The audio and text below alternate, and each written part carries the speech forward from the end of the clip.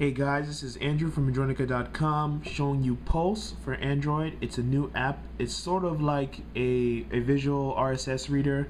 Basically, you import up to 20 feeds. You can add them from Google Reader, or you can search through them, or you can just enter them manually. And as you side scroll across, you see you just get stories, and you say, alright, I want to read this one. So I click it, and it brings up the story. I'm reading it, and if I say, okay, I'm done with this one, what else do you got? I can press a little tab at the bottom. Of course, you know, we got Andronica's feed on there. And then I can say, okay, hey, what's this about? And I click that, and it brings me that article. And I'm scrolling through, I see the image associated with the post, and if I want to go back to the main menu, I press back.